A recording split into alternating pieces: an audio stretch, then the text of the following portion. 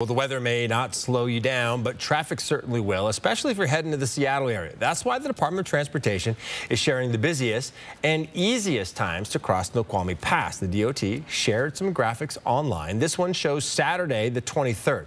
Now, this is westbound as you head over Snoqualmie. It shows the busiest time of the weekend is Saturday in the early afternoon between 1 and 3. Now, planning that return trip from Western Washington on the 26th. It'll be the busiest again in those early afternoon hours. Now, the state has the whole weekend broken down, both eastbound and westbound over Snoqualmie Pass. You can see the full charts on KXY.com. Just find this story.